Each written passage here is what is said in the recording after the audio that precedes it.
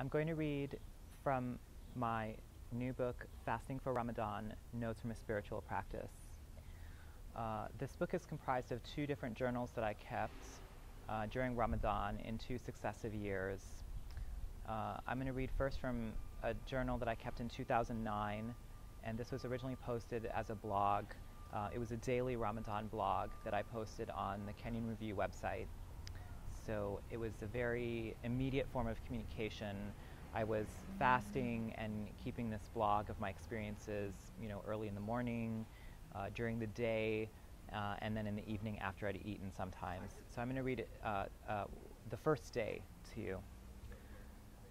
Morning. I woke easily this morning with anticipation. I had a crazy plan. Since I couldn't run during the day, I would wake up early before the morning meal, before sunrise, and run then. And after the run, I would come home, eat and drink in preparation for the fast. For a moment, though the fire in my body wanted to burn, I remembered the long day of fasting ahead and realized I had to find a new metaphor other than fire. The point of the fast is not to flagellate yourself to nothing, but to sharpen your attention, to diminish your worldly attention and distractions so you can better perceive what is actually around you. I know at some point during the month physical activity will help me towards this goal, but I wanted a gentler start, so I went for a walk instead, through the dark streets of Oberlin. Finally, it's cool here. I will now confess to you I have a dangerous fear of the dark. I do not like basements. I turn on all the lights when no one is home, and on the streets I am always on the lookout for the murderer or the bandit. This morning, though, in the town I know, the only town I have lived in for longer than 2 years, I'm starting to actually feel like I belong to some place, that a place belongs to me.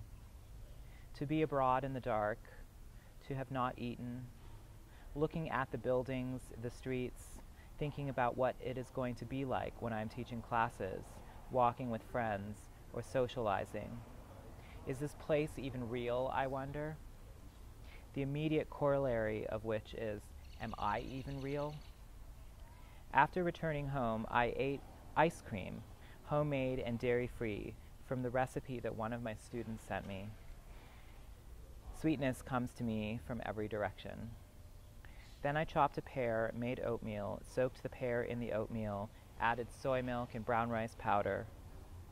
I drank 2 glasses of water, but I think I drank them too fast.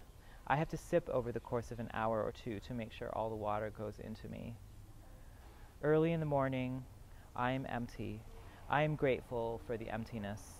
It occurred to me to practice some yoga asana and work on a little translating. I made no plans with anyone today, so I am in my house alone. A friend of mine is coming home from her summer break. I asked her to call. I hope she calls.